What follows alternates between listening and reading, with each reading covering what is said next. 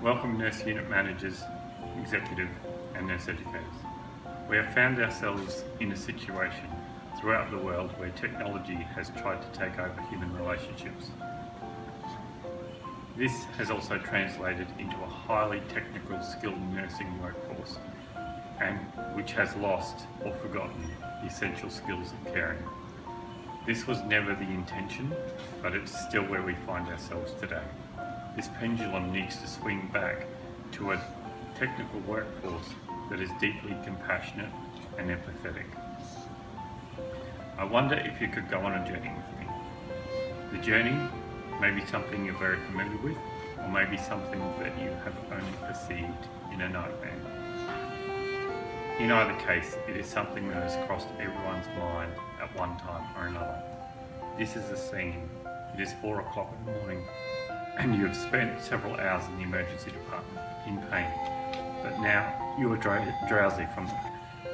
They tell you have to go to intensive care. It is just a precaution, they say. What are they not telling me? Ask yourself. Where does this lead? Do I need to think about the day that I may die? These questions flood your mind. This is all unfamiliar territory. You don't have the schemata to make sense of what's happening to you. What makes the difference in this scenario is the compassion and empathy shown by each and every staff member. This could be conveyed through the touch of a hand or a kind word. However it is conveyed, it is paramount. The IV fluids and the antibiotics heal your body, but what is going to heal your soul? I am proposing a 4-session short course called Compassion and Empathy in Nursing. This sequential course builds on 4 key areas.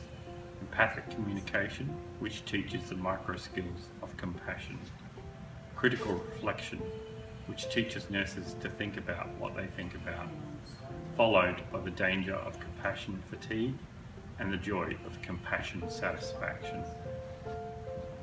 Finally, students are taught about emotional intelligence, which brings about social awareness and resilience. I'm asking you stakeholders to seriously consider implementing this curriculum. It is a return to the art of nursing, a place where many of you began.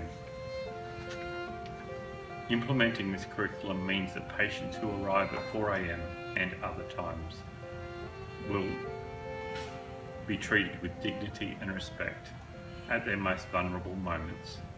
It could be me, or it could be you. Thank you.